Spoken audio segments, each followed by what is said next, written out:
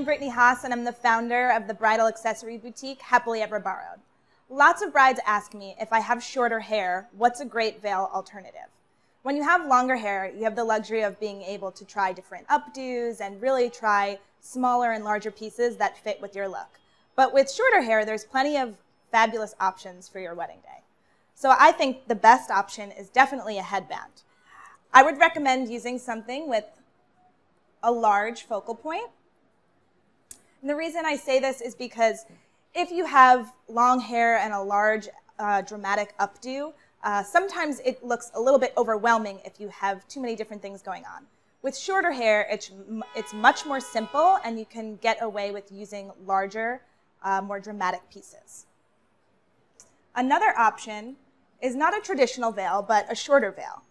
A different option for shorter hair is a veil that is less traditional and smaller.